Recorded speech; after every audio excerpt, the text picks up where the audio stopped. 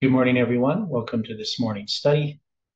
Not a lot of people are here yet, but we're going to begin this study and continue looking at Daniel 11, verse 15. Before we begin, can you join me in a word of prayer? Dear Father in heaven, we are grateful for what you have been showing us in your word, and so we are thankful that we can come together to open your word, to receive more light. And we just pray that you can be with each person who is studying and be with us in this study. Help us, Lord, to see your love, your forgiveness, your mercy, and your power. And may it be exercised in our lives. We pray and ask in Jesus' name. Amen. Well, good morning, everyone. Hi, Dwight. Good morning. So, so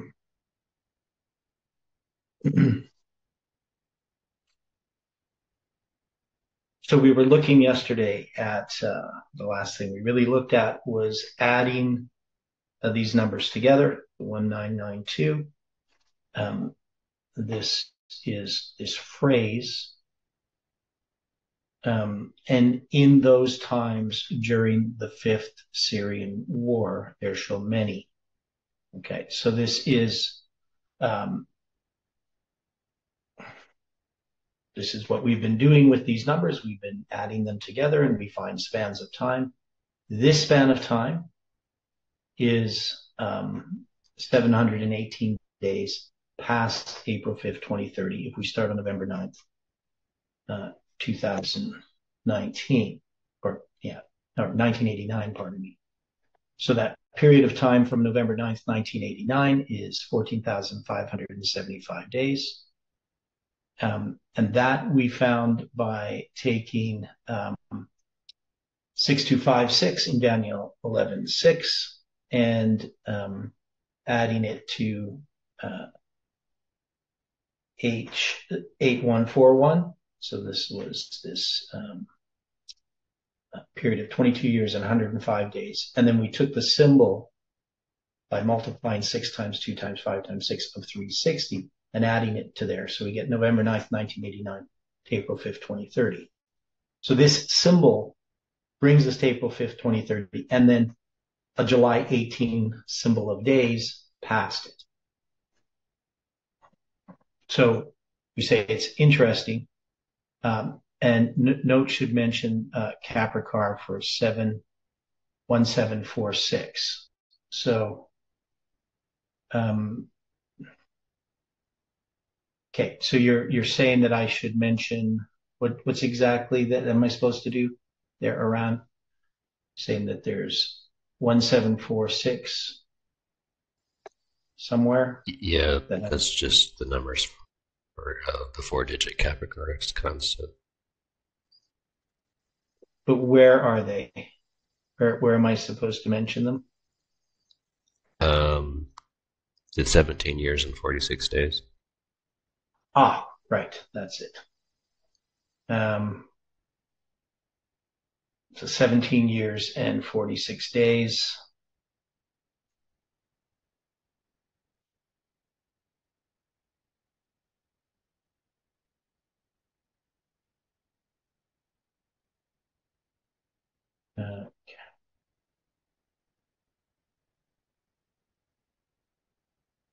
Capricorn is constant. 1764. Right? So it's just got that. It's got the digits of it, just not in the same order. Is that correct? Or am I? Yeah, basically. Yeah. And of course, one of the significance of that constant, right, is if you take, it relates to all kinds of things. But anyway, I'll put it in there just as a note. But anyway, getting back to this symbol that connects us to April 5th, 2030, what we're suggesting is that this global event is connected symbolically to that date.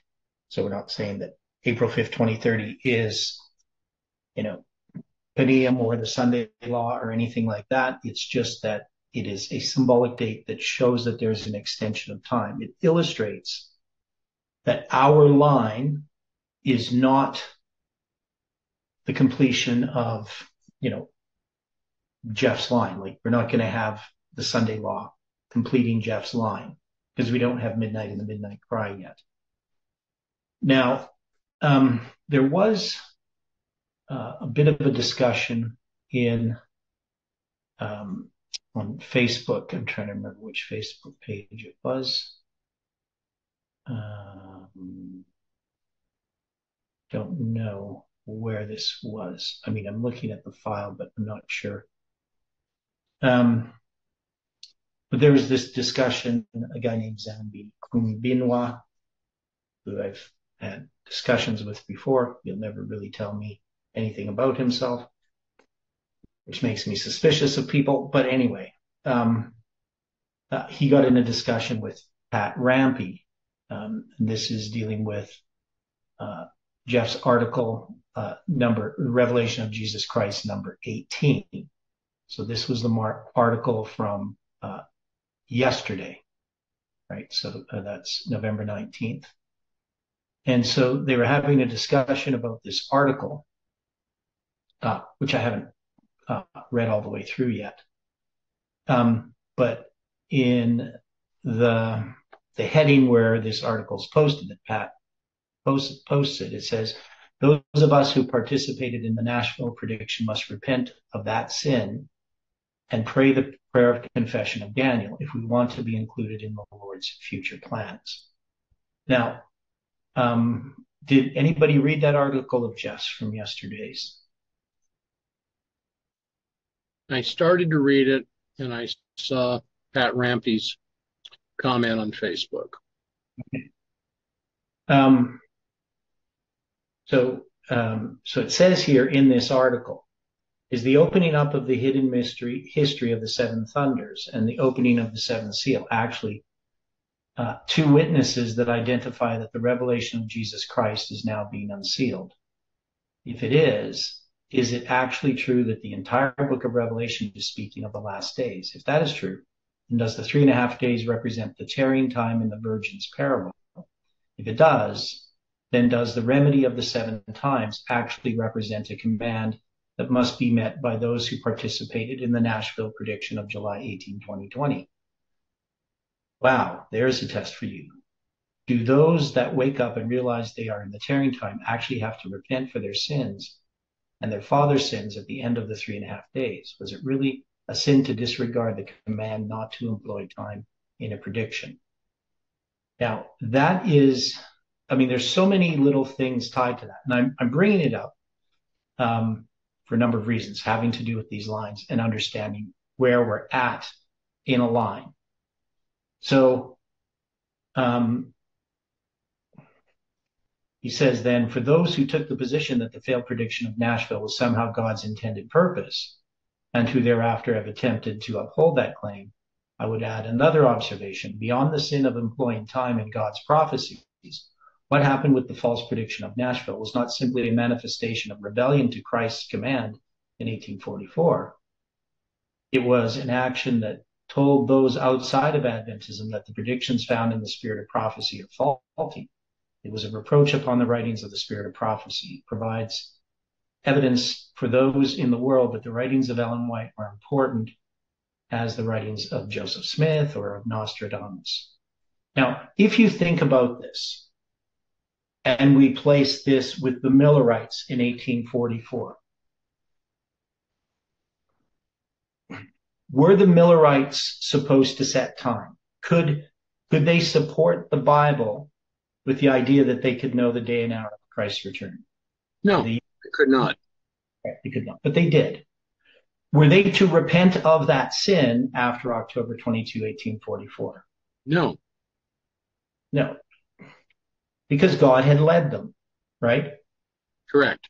Jeff continues to act like Miller after October 22, 1844. Right? Not saying that Jeff's going to be lost, because I don't believe Miller's going to be lost, and I don't believe Jeff is going to be. So but we look at this problem here that people, and Jeff here is not realizing what he is saying. Because even though we can say, well, Christ moved from the holy to the most holy place in October 22, 1844, so the Millerites weren't wrong. Well, they were wrong. We know that they were wrong about the earth being the sanctuary, but they were correct as to the time. Right? They were wrong about the event that was to occur on October 22, 1844, but they were correct as to the time. Now, when it comes to repenting of the sin of time setting, if we have to do that, the Millerites would have to do it too, for exactly the same reason that Jeff is stating here. Because did it not weaken the people's belief in the Bible when this prediction failed? Yes.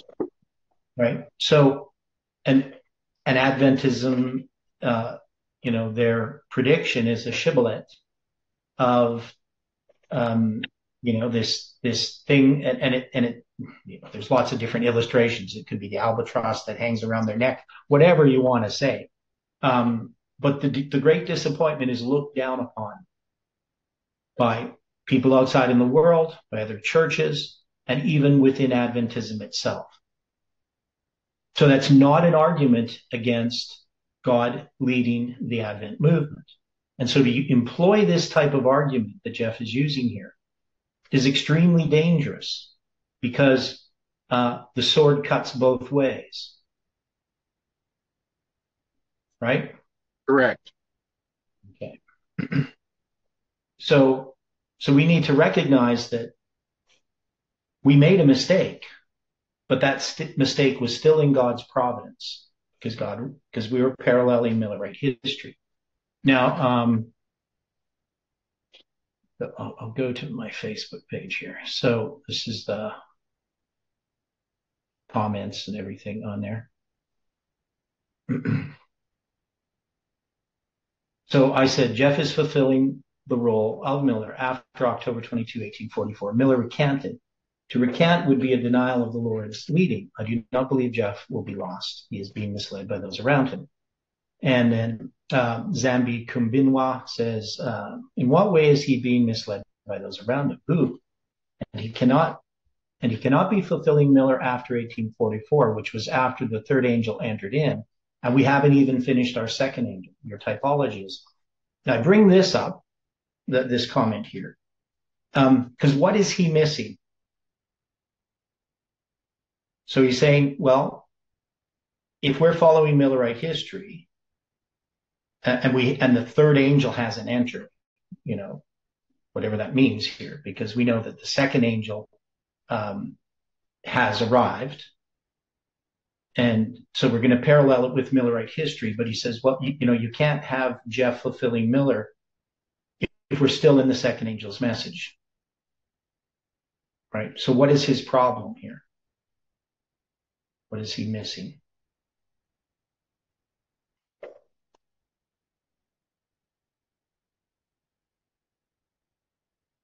Because this could be a good argument if we understood the lines the way that we understood the lines, 3 or 4 years ago. Right? Okay. Now, when I looked at this, and I'm considering it at this point, this Kumbinwa is failing to recognize that while the third angel had arrived, it had not been formalized or empowered in 1844. Correct. And we are repeating Millerite history to lead to finally its empowerment. That is, exactly.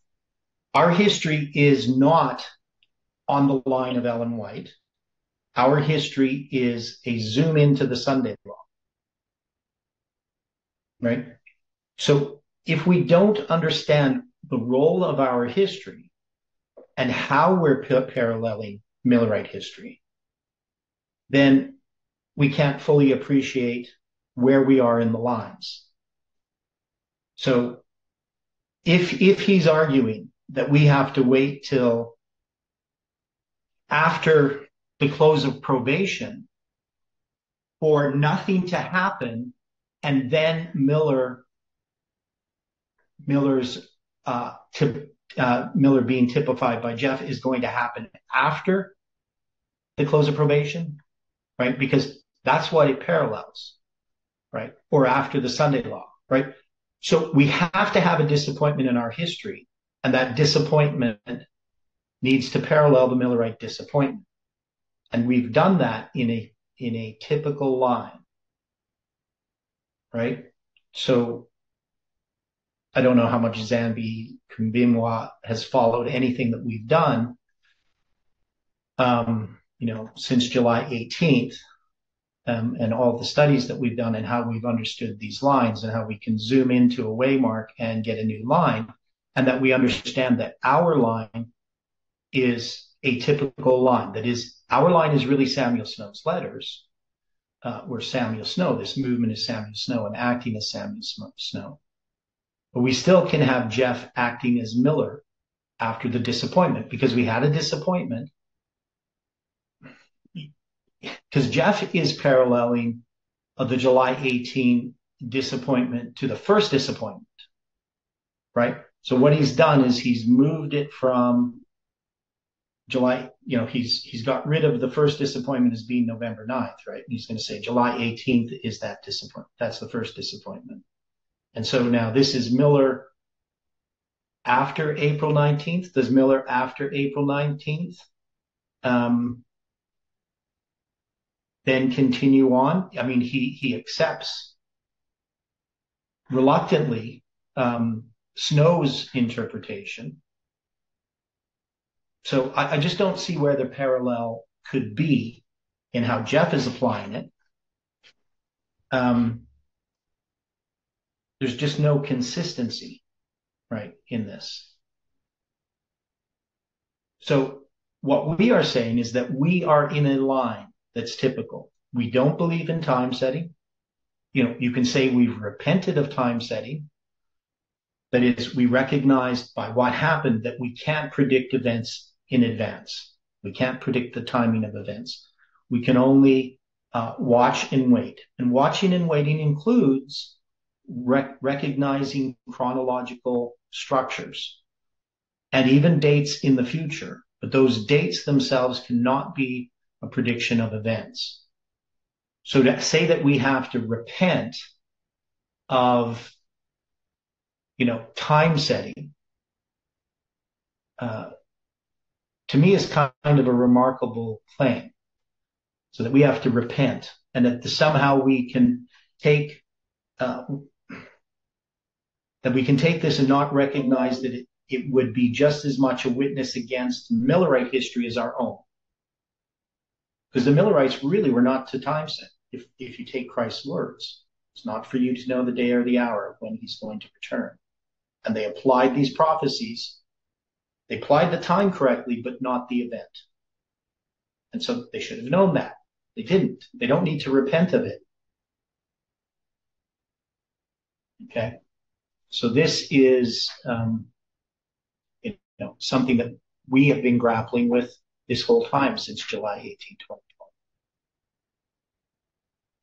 So when we look at these lines here and we start talking about the future, I mean, we can't know the day or the hour. We can put a date, April 5th, 2030, but we have to recognize that as a symbolic date. Maybe something happens on that date. Maybe something doesn't. But we're not predicting anything on any specific date. Now, the other thing is, we know that Jeff is predicting that Trump is going to be reelected, right? Or maybe not reelected, become president again, right? Now that puts a type of time restraint, not on the second coming, of course. But to me, it doesn't really make much of a difference if you're giving like a symbolic date like April 5th, 2030, and you're saying, well, certain things have to happen within this time that God has given us, and it's a symbolic time. We don't know what that means yet. But, you're sort of, as Jeff is doing, saying, well, we can't time set, but Trump is going to be president again. I don't see how we can make those types of claims and yet single out time setting as the thing we need to repent of. There are lots of things we need to repent of. One is listening to rumors and gossip about individuals. That's one thing, right? We know that we can't do that. We can't just use rumors and gossip to attack an individual, or really to attack what the individual is saying.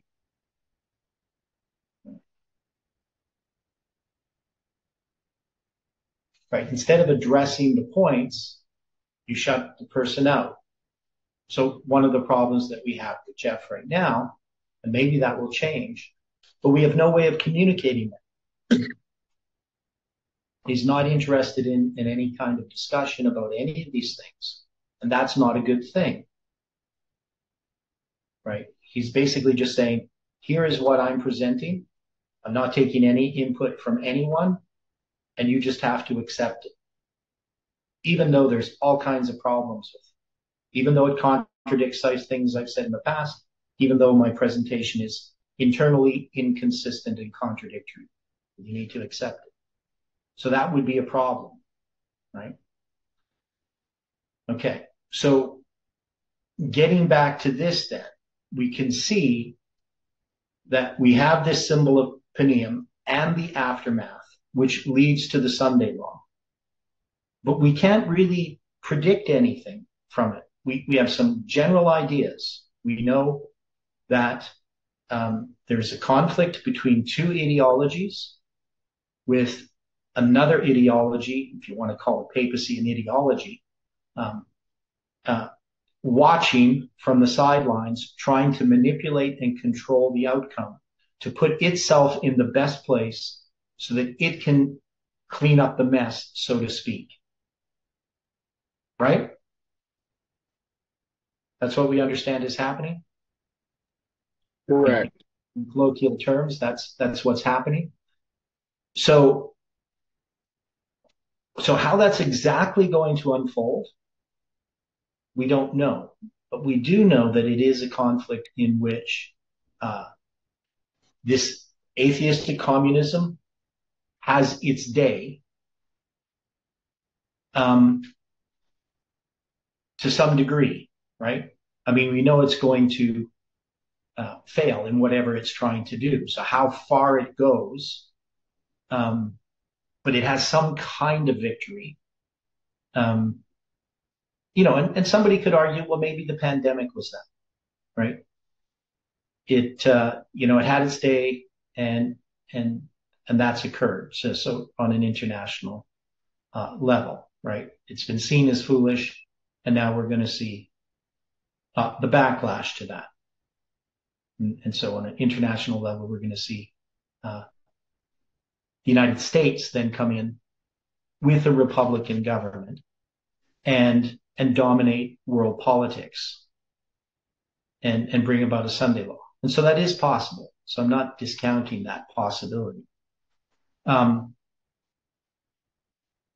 I would think that it needs to be a bit more than that. I think that the WEF needs to have its agenda pushed farther than what we've seen.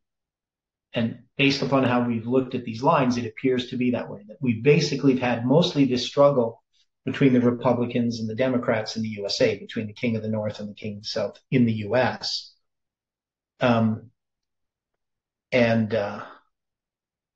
That the King of the South, as far as this ideology is concerned, is still building. May not feel that way, if you're, watching YouTube and so forth. But if you're watching the main news, you don't see atheistic communism faltering. It appears to be winning, right? Obviously, the alternative news sites are trying to give us hope, that the tide is going to change. And in Canada, it looks like we'll get Trudeau overthrown in a few months from now. But it's not really going to change the grassroots. That there still is the majority of support for left-leaning ideologies, and that those will probably continue. But we don't know. I could be wrong about that. So when we get to verse 15, though, we see this, what happens after the Battle of Panium. And so I lose the Battle of Panium, notwithstand. So the Battle of Panium has already happened in verse 13. And then we're going to see what happens, at least it talks about it, the preparation for it. And I would think that this is connected with the Battle of Panium, verse 15, and its aftermath. But maybe it's not quite in order. Maybe there's something that I'm missing. Okay, so hopefully that's going to be. Is there any questions about what we're looking at in verse 15 and how we're understanding this?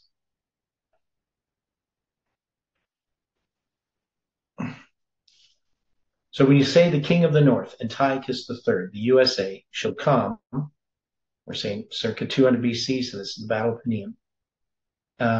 And we're equating that with April 5th, 2030. And that's partly because of the symbols, but also we're looking at it something in the future. There's going to be a raphia and a Panium. And cast up a mount and take the most fenced cities. Now, when you were dealing with casting up a mount, Dwight, what was your point about that? Because we don't have anything in there to explain what that means. We know it's a siege, but we were trying to dealing with something about the Constitution in here. Right. What I was trying to point out is in this casting up a mount, we're generally understanding that this would be where a city comes under siege, where a city is under attack. So the question is the Constitution a representation of a city? Because isn't a city in prophecy something similar to a government? Okay, so we're not going to take this as a literal siege. I mean, we could say, maybe this had something to do with, the siege of Washington, D.C. or something like that. But, I don't think I can make that application here. I don't think it fits. Because we put that as the Battle of Raphia, not the Battle of Panium. But we're saying a siege. So we're saying a siege, and a siege then is symbolizing, how would we put that in our time? If we're going to say that there's going to cast up a mount or a siege.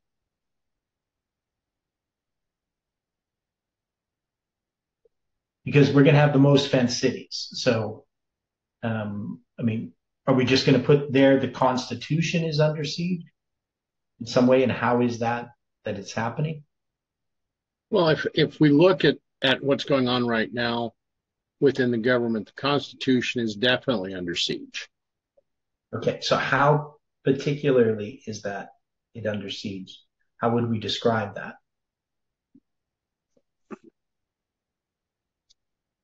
Because this is the king of the north coming, casting up a mount. And so we would have to say that something within the U.S. itself. The king of the north coming in to cast up a siege or cast up a mount is to come against the king of the south. Right. So he's coming against the king of the south, and you're saying it's a siege dealing with the Constitution. So if the Constitution has been under siege by the king of the south, wouldn't the king of the north come to attempt in a different way to try to reestablish. Okay. Well, I know what you're saying, though. If we're saying that and they're going to take the most fenced cities. So this is Judah, which is going to be conquered, and the fenced city there is Sidon. So the significance of Sidon as a symbol, what is it a symbol of? But is this Sidon or is this Zidon? And maybe I'm cutting hairs. It's Sidon. It's just the same word, just spelling in English.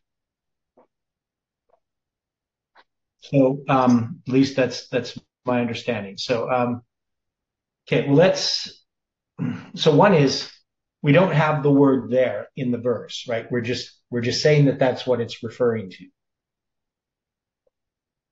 But this is the city of Sidon, right? You have Tyre and Sidon.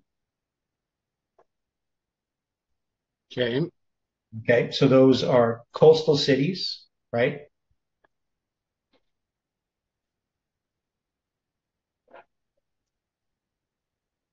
All right. What's the symbol of Tyre and Sidon? The cities of Phoenicia, right?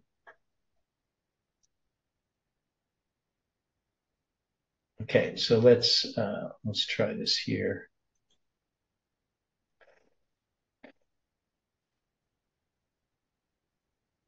Because we also have Tyre. So what is Tyre as a symbol? I don't recall. Well, Tyre represents the papacy, right? During the 70 years, the days of one king, Tyre is going to be forgotten for 70 years. The days of one king. Correct? Okay, agreed. Okay. So Tyre represents the papacy in that context. So here it says, woe unto thee, Chorazin. Now, I'm not sure what Chorazin is.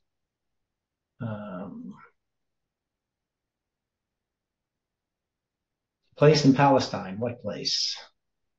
A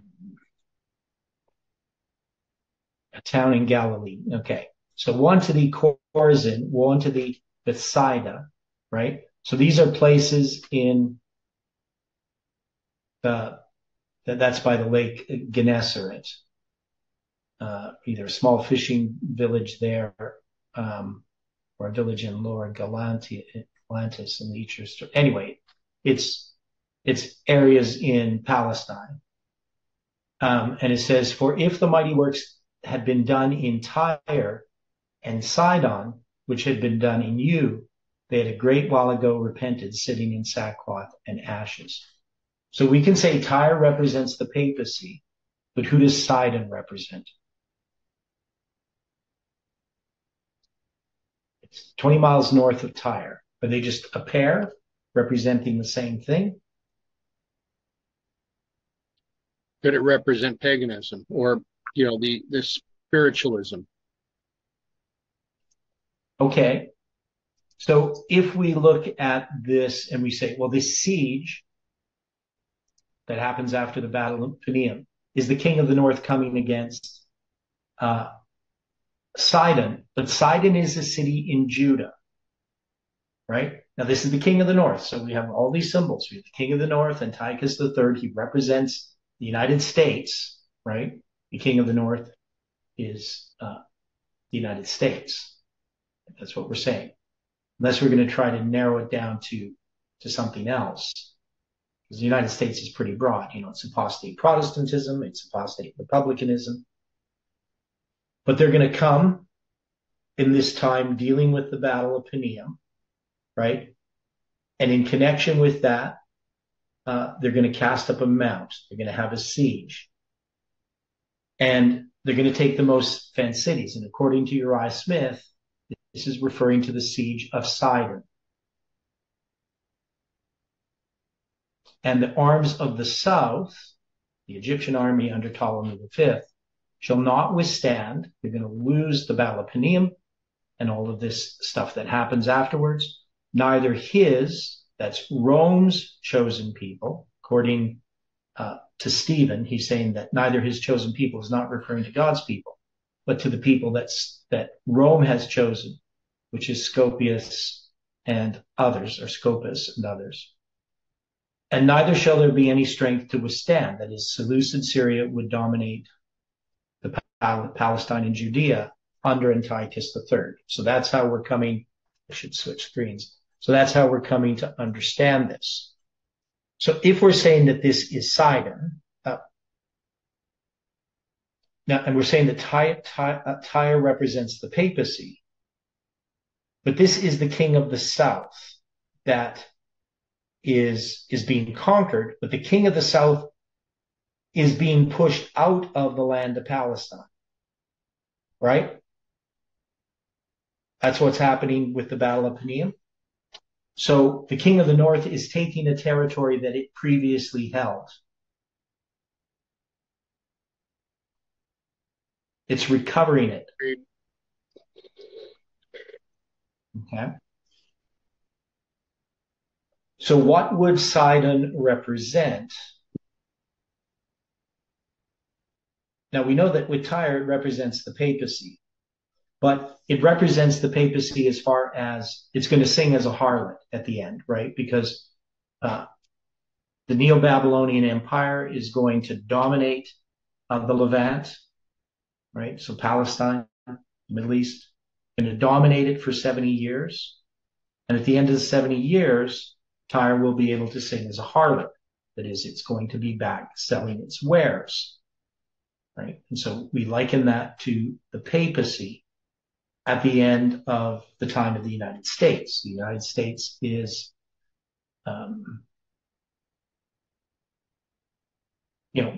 it's the days of one king, refers to this period of the U.S., but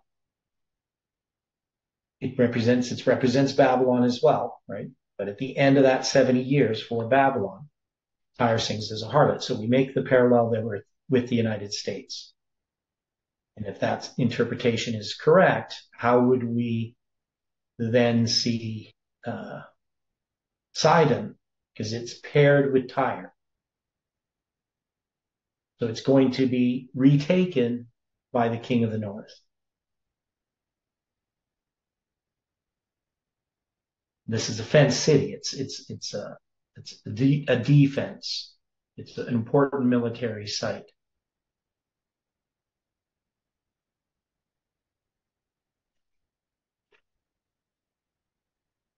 So can we place this to some specific prophetic events that we're looking forward into the future? And can we look at the city of Judah, Sidon?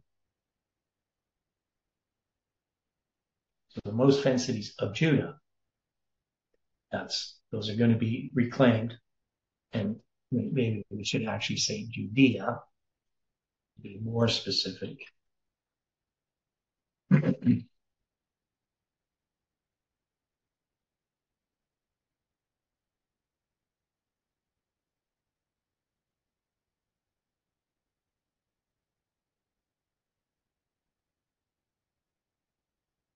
So the king of the south is being pushed out of this land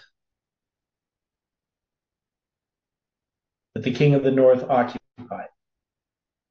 The king of the south came in, right, in the Battle of Raphia, and now it's going to be claimed once again. So what does Sidon represent? Okay, people need to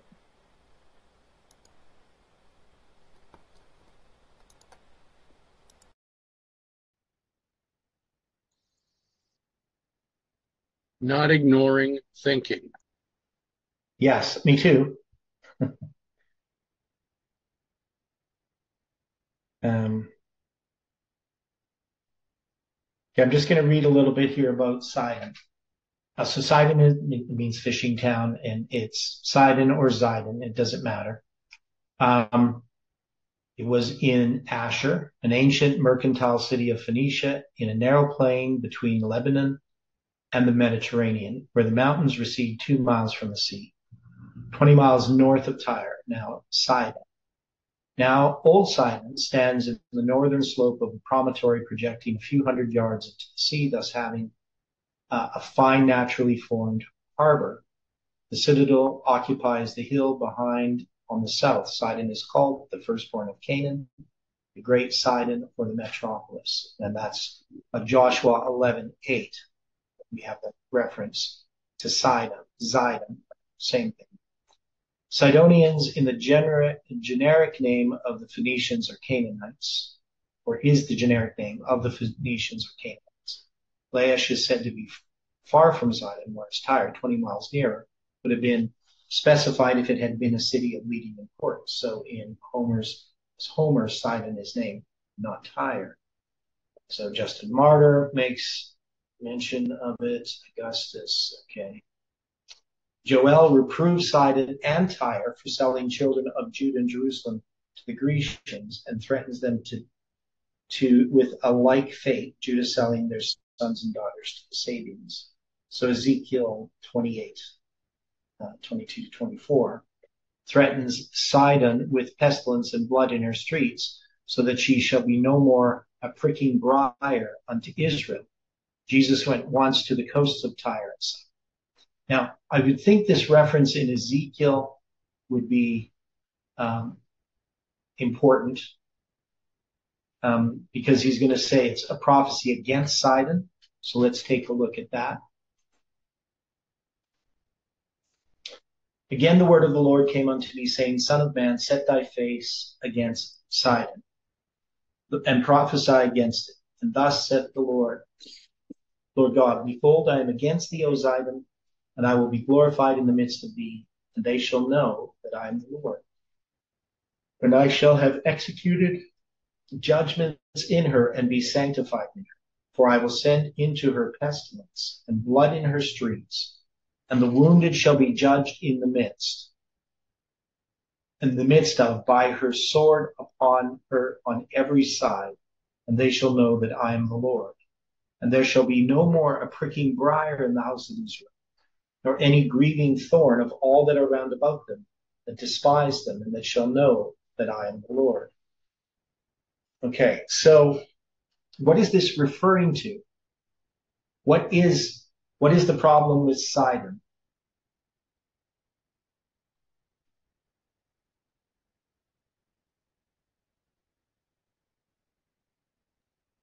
As we're approaching this, as you have stated a couple of times, this was a fishing village, right? Yeah. And the name is fishing, right? Yeah. What was the command that the Savior gave to the disciples? I will make thee Fishers of men. Correct. Yet, when we also take a look at the number that we've got here for Sidon, yeah, 6 times 7 times 2 times 1 gives us what?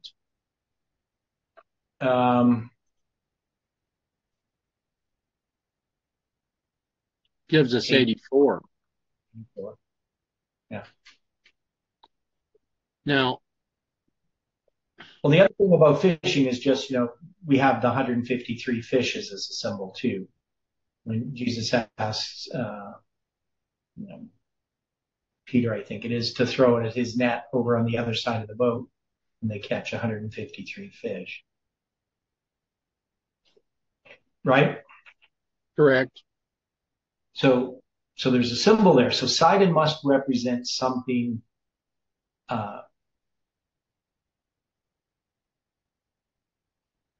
some religious symbol, as Tyre does. Tyre represents the papacy. But Sidon would represent it's a part of, technically it's Phoenicia, but it's in that Levant section, and it's at the time in Paneum, it's an important military installation because of its ability to withstand sieges primarily, but also it's coastal, so it has benefits there. So I don't know any more thoughts about that. So we got this. Any other ideas? Still considering, still looking.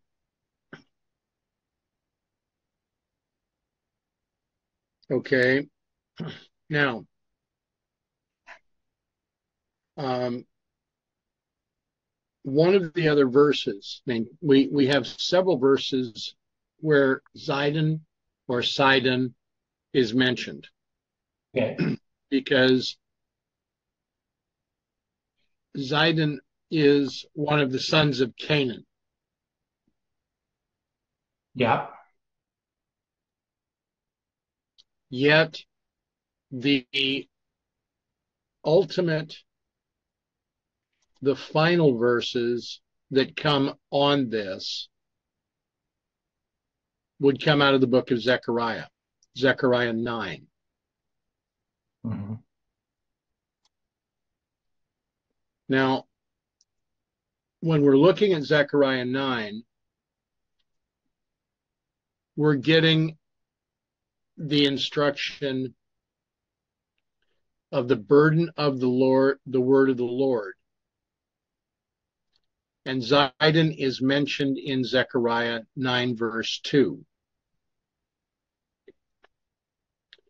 Yet, within the spirit of prophecy, when we are taking a look at manuscript 65 of 1912, Okay. paragraph 4 tells us that the Jews were a proud people, boasting of piety, of knowledge, of goodness, but revealing no fruit. If they had set before the world an example of fruit-bearing in deeds of self-denial, goodness, mercy, and compassion, if they had shown a love for God, that integrity in his service by obeying all of his commandments, the world would have seen their light shining in good works, and many would have been converted. Many would have glorified God for his great love and his rich blessings bestowed upon them through their knowledge of the only true God and their faith in Jesus Christ. The darkness of the Gentile world was attributed to the neglect of the Jewish nation and is represented in the 9th chapter of Zechariah. So,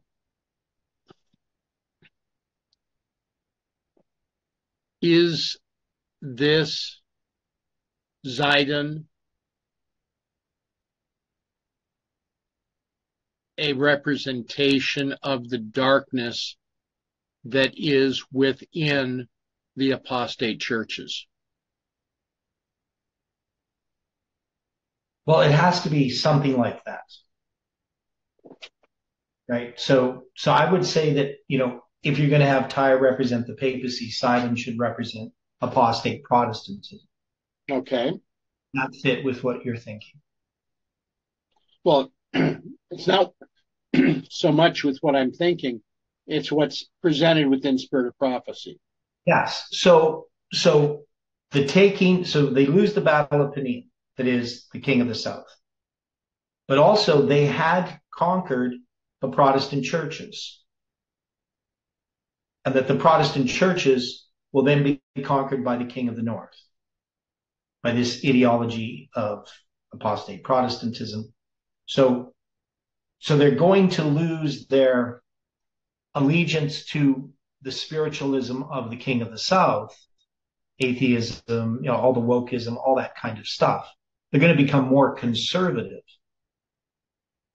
But that would be one of the things that leads ultimately to the Sunday law.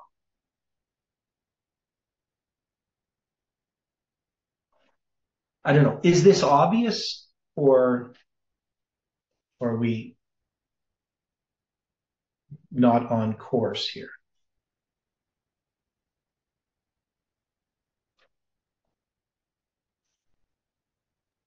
Well, here again, looking at the numerical value of Sidon. In one way, we can look back at this and we see a symbol of one of the items from the 1843 chart and the 1844 and the 1850 chart, excuse me. Now, Sidon as a representation of the darkness that's within the world, prophetically joined with this, with Tyre, represents that which is within the entire world at this time. Mm-hmm. So if that is off course, then the spirit of prophecy is off course and scripture is off course.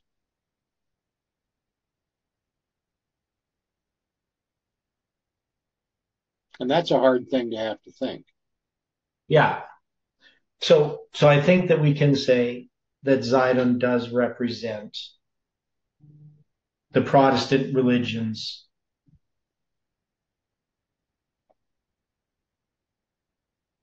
right? Correct. Okay. So that would be consistent with what we have been saying. And this would then, if we're going to go back to our document that we're working on. So we're just going to say simply the apostate Protestant churches. But would those, would the apostate Protestant churches be part of Judea?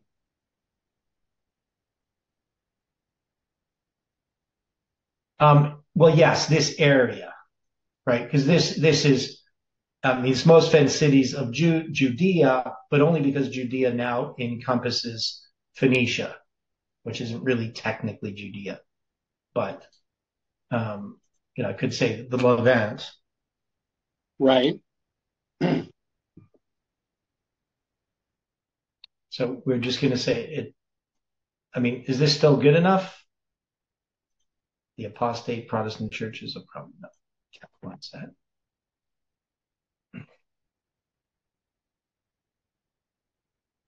So wokeism had taken over them, right? And now they're going to be conquered again by the USA. So Antiochus the third is the king of the north. But maybe USA is just too broad of a term. So would it be conservative USA? Yeah, or maybe republicanism. Republicanism, okay.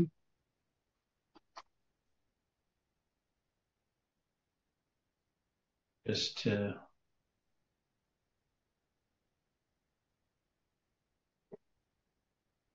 so in this case, it's republicanism, but of the U.S., right?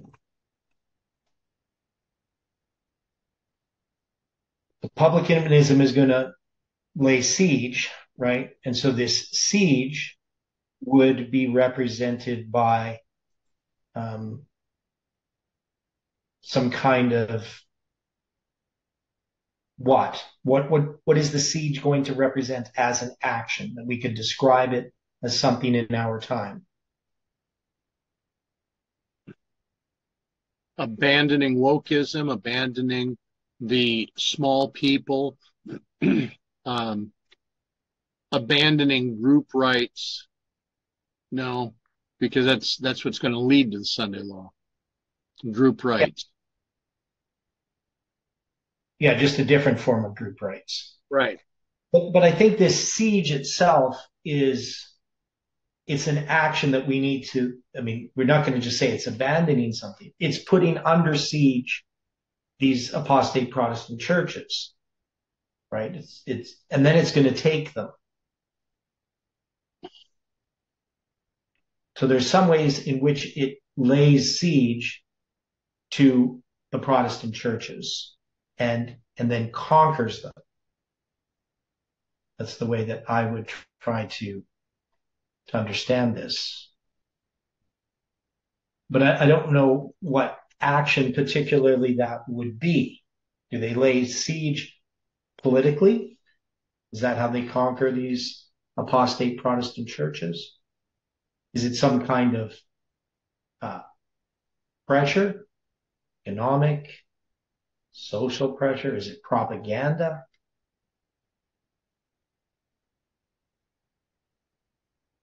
Right. So that's what I don't have an answer to, why we have this siege.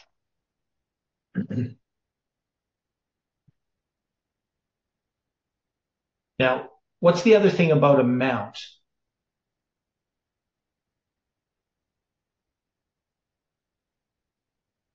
Because they're going to cast up a mount, right? And we know, this is part of the siege, but that's the language that's used in Scripture. They cast up a mount. Now, in this case, it's not the word, har, that we would have like in Armageddon, right? It's a different Hebrew word, mount, and it's solela. It's a feminine form. The word, it's used passively, a military mound that is a rampart, right? So it's like a bank or mount. So they're building a rampart. The number is 5550. I don't know if that tells us anything. What does it tell us from the combination of Shafak with Solela? Okay, so casting up amount. Are you saying adding the two together? Right. Okay, so we get 13760. If we did it in prophetic years, it's going to be 38.22 prophetic years. If we did it in less than 38 years, so in regular years. I don't have a good answer for this yet. Okay, because when you look up this phrase of casting up, yeah, the word is also translated shedding, as in the shedding of blood, because this first occurs in Genesis 9:6. Yeah. Okay. So how do we interrelate the casting up of a mount with the shedding of blood? So it'd be a type of persecution. Correct. Okay. Yeah, so that to me would make the most sense. That's sort of where I was leaning anyway. So if this is to represent a type of persecution,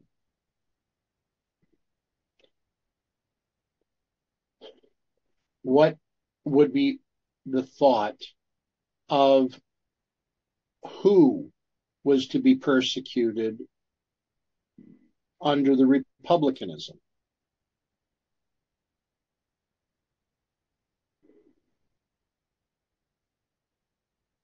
Or is this just to be a straight out rejection of what we've been seeing from Biden and the King of the South?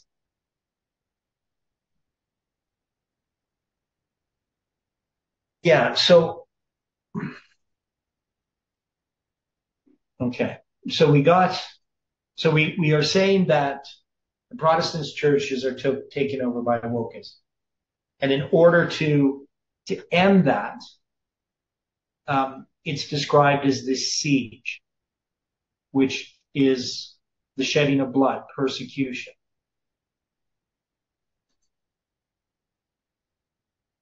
Now, you're saying then, why do you bring in Biden? Egyptian army under Ptolemy V, hadn't we already made? I mean, we're saying Ptolemy IV is Biden. Yeah. So this would, the Egyptian army under Ptolemy V would be the Democrats, but the Democratic Party, wouldn't it be? Democrats? Well, not necessarily Biden himself as a person. Would it be that, or would it be the Biden will be so.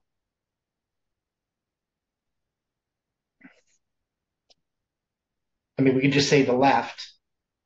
I think the left would be the better way of looking at this. Okay.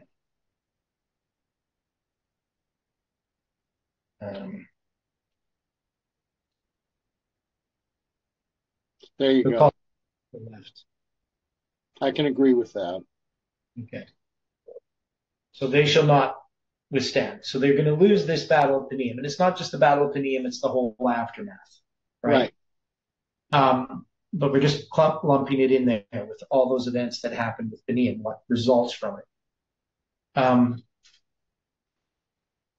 So they lose the battle. They do not withstand. So in this history, they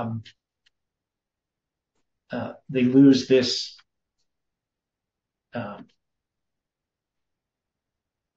this ideological battle.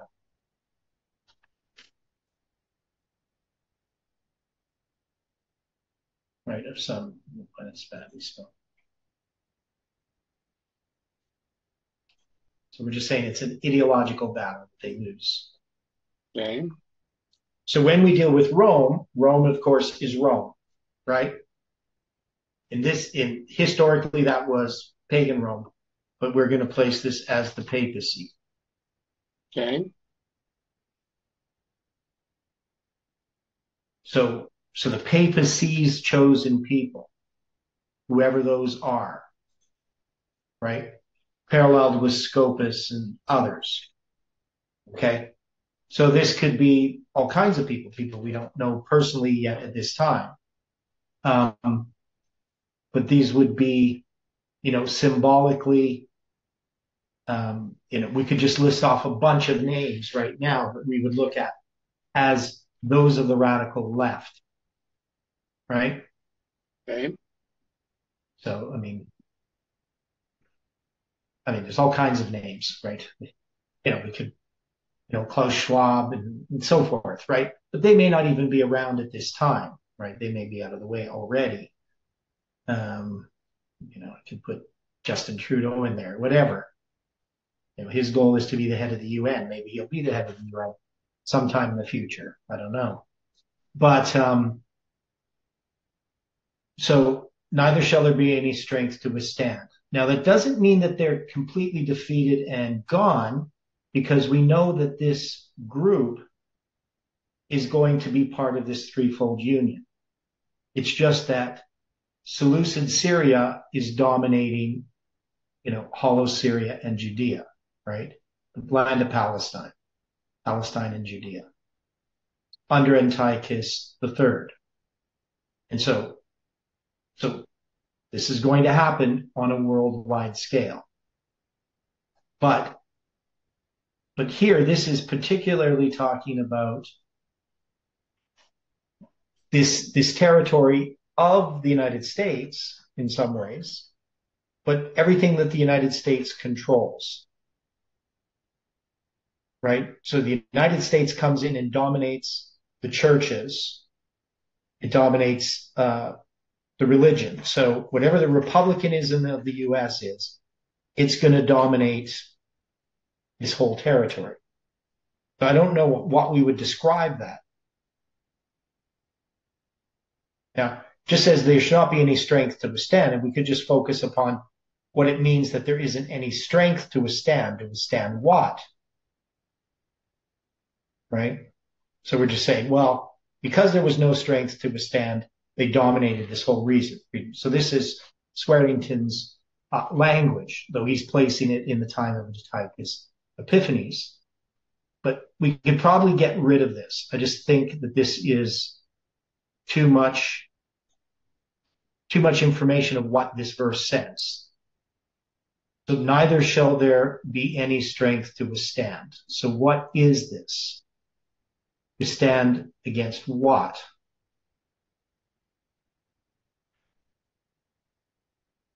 Now, this word withstand, we've seen it before.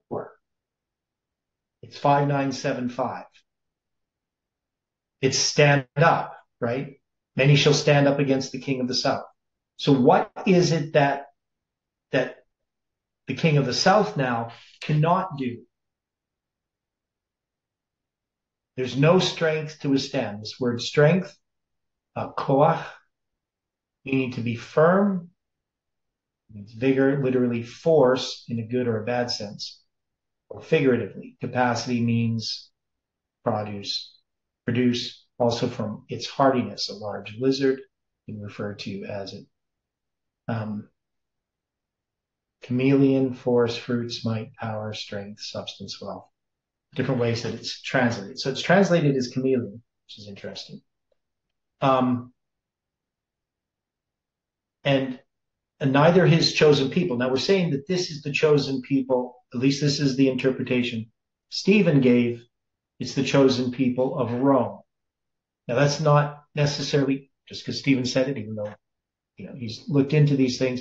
That is a view that's held by some, and Stephen's saying that view. Whether that's now, if we say his chosen people is referring to God's people, that would be different than if we're saying the ones that Rome has chosen. Now, so this expression, it says select, that is best, choice, chosen. People, of course, is right? So that refers to like by people is ami. So chosen here, mibchar or mibchar, very strange word. Now it's from, so the number is 4005, but it's from 977. Now, is there any significance there that would allow us to say that this is not Rome's chosen people, but that this is God's chosen people? And if it's God's chosen people, that would obviously parallel the Seventh-day Adventist Church, right?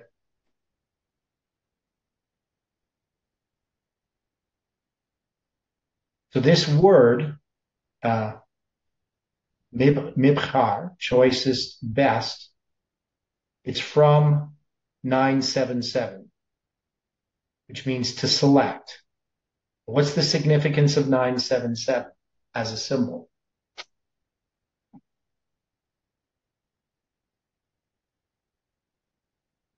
Switch the screen so you can see what I'm looking at.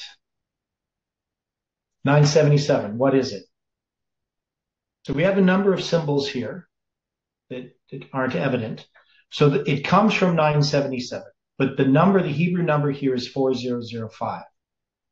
And 4005 is 3 times 1335. Interesting. Now I often say, that our symbols of the numbers don't drive our interpretation, but they definitely help in interpreting what we're looking at, making choices, right? So it's not like we just use the numbers and then just use those. We're looking at a lot of things here. But we have 977. That's when the kingdom is divided, right? To the north and the south, 977 BC. That's Rehoboam and Jeroboam. Okay? Right? So we have that symbol in the meaning of this word, chosen. And the word chosen is 3 times, it's 4005, but it's 3 times 1335. But it's also interesting that this word 4005 also occurs first in Genesis 23:6. Okay, so this word in 23:6, hear us, my Lord, thou art a mighty prince among us. In the choice of our sepulchres, bury thy dead. None of us shall withhold from thee his sepulchre, but that thou mayest bury thy dead. Okay, so the significance there? No, aren't these the sons of Heth that are coming before Abraham? Aren't they saying that he can choose any of these, any portion of that land that is not his to bury his dead? Yeah. Yeah, so that's, let's see. I mean, Ezekiel 24:4 and 5 also has quite a bit to say about that, but it's still just, I'm just looking at first reference. Yeah. Okay, I'm going to look at a couple of things here. So one is, I look at symbols of the verses that a word occurs in. Now we have Jeremiah 22 and Isaiah 22, both verse 7, that contain this word. And this word only occurs 14 times in the Bible.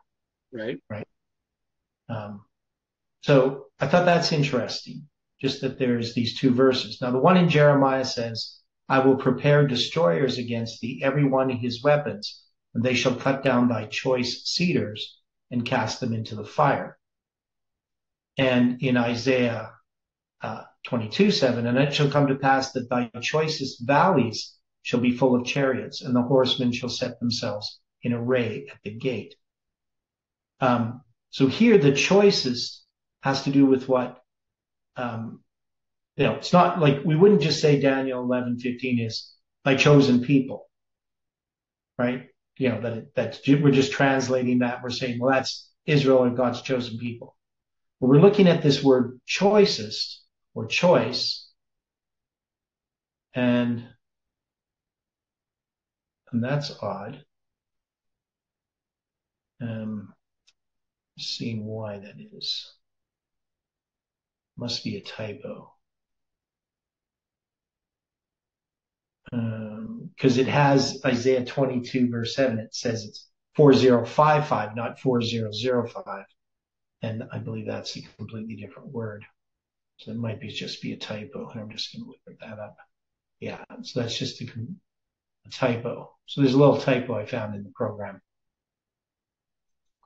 Okay.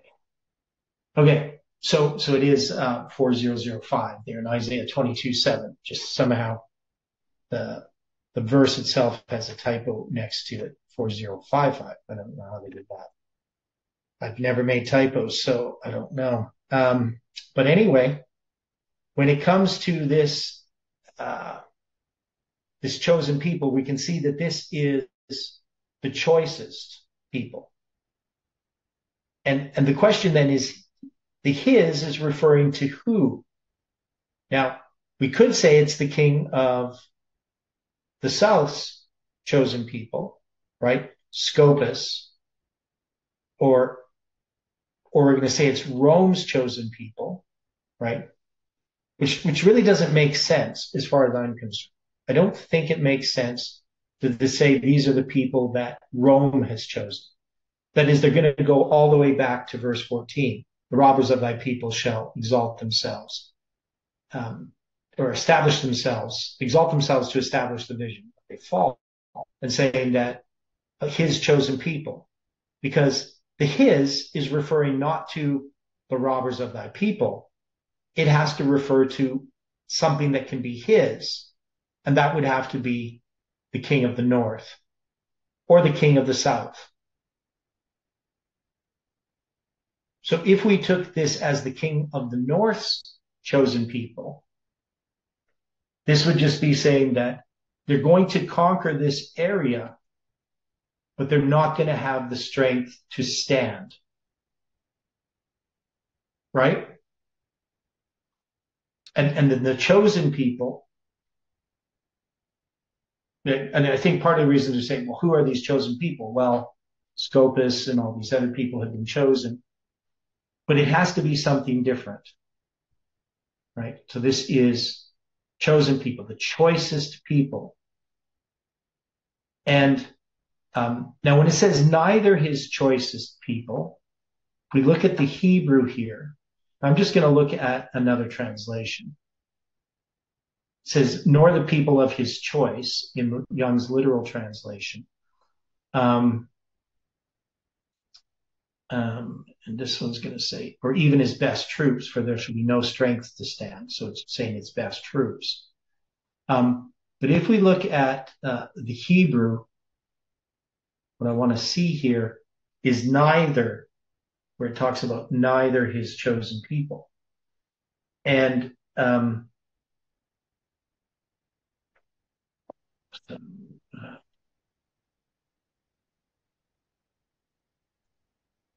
what, or neither shall they stand. And that is what I thought. It's the, so kind of translate this literally. So the arm of the south, and then it's going to say lo. Now, the word lo, 3808, just means not, right? It's a negative, right? It's just a negation. Okay, so it says not, amad, to stand. So they shall not stand. Then it says the people, and it has this vav in front of it. So it just says va'am. That's just saying and. People, choicest, and then it says this word ayin, as from a primitive root meaning to be nothing or to not exist. So will not exist, generally used in a negative participle. So not exist, and then it has this word koach, to be firm, right? So that's, it can mean strength, right? And finally, amad again, to stand. So the idea here is the choicest people have no strength to stand, right? So those are the choicest. So as far as neither his chosen people, what they're doing is this word neither is this word. So I don't know if this is a good translation in King James here, my estimation of this translation. Because it just says, like, the south shall not stand. So it's using that word not. His people will not stand. They don't have strength to stand. Now, when we put it in, it says, neither his chosen people, neither shall there be any strength to withstand. But we don't have the word, they shall not stand. So they're using this word neither, which occurs once. They're using it in both phrases. I don't know if that makes sense to people, what I'm trying to do here in understanding this. I'm trying to follow you. Okay, so the idea is the arms of the south shall not stand, the Negev, right? So you got the Zeroah, right, the arms. Okay, but is it Negev or Negev? Negev. Well, Negev or Negev, it doesn't matter. The modern Hebrew pronounces it as, so I tend to use the modern pronunciation of it. So the Negev, right? The Negev, if you want to say it, what they think how they used to say it. And then you have this word not, lo, right? So they shall not stand.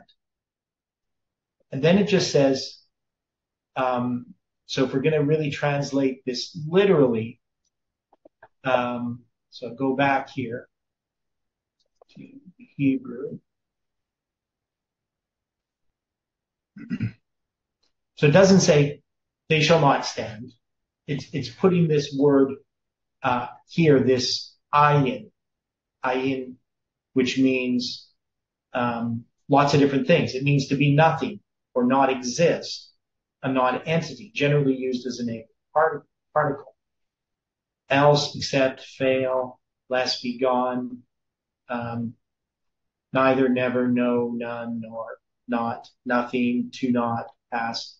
So is it saying that none of these, like, that all of these are going to fail? I don't know if that's what it's saying. So,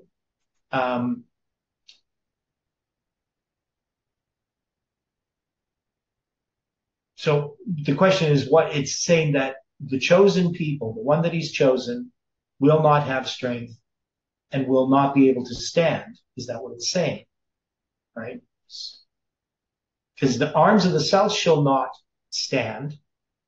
But then it goes to the chosen people, and the question is, are those the chosen people of the south, or are they the chosen people of the north? You understand what I'm saying here? Yeah. Okay. Question I was just asking. Yeah. So the chosen people, we only have the word neither there once, but it says, neither is chosen people, neither shall there be any strength to withstand. It could have said, the south shall not withstand, nor the people that the king of the north has chosen, as they don't have strength to withstand. So they're not going to be able to stand. Now, when we have withstand, most of the time this word is going to be stand up, right? It's used all in Daniel chapter 11. So what it's saying to me is that the king of the north is not going to have strength to stand up. But he that cometh against him shall do according to his own will. This is the papacy. So even though we have this battle between these two ideologies, they are both weakened and a new power comes in. And that is the papacy. And the only way that and it says, and he shall stand in the glorious land, which by his hand shall be consumed. So can we see that verse 16 is referring to the papacy coming in, being set upon the throne of the world, bringing in the Sunday law? Now, the United States, republicanism, apostate Protestantism, is making a league with Rome to do this, right? And the ideologies of atheistic communism, it's weakened to the point that it also falls to the papacy, right? So the one that stands, if we take it this way, I know our time is up. So we will come back to this tomorrow, right? Good. So try to keep your finger on this, because I think this is an important point where we start to see how Raphi and Panium lead to the Sunday law. Now, the United States, of course, is going to be this power that's going to bring this Sunday law to the world, because it's going to be the armies of the papacy. But here in this context, both these ideologies end up bowing to this ideology that does according to his own will, to this power that does according to his own, the papacy. And none shall stand before him, and he shall stand in the glorious land, which by his hand shall be consumed. Right? So that brings us to Daniel 11, verse 40 to 45. It gives us that history. But it brings us from Greece to Rome coming in. And Rome has to come in at the Sunday law. The king of the north being this one ideology, which we'd call apostate Protestantism, the false prophet. And then we have this other ideology, atheistic communism, or the dragon power. And with the papacy, they form this threefold union. And that's when we have the Sunday law. So we'll come look at this tomorrow. Okay, let's pray. Dear gracious Heavenly Father, thank you for the study today. I know, Lord, we've been struggling with these things, but we feel that you have been leading. We can see that the truths that have been revealed in your word in the past, in the Bible and the spirit of prophecy, are becoming clearer. And we just pray that individually we can study these things to see whether or not they are so. Be with us throughout this day and bring us together again tomorrow morning according to thy will. We pray and ask in Jesus' name. Amen.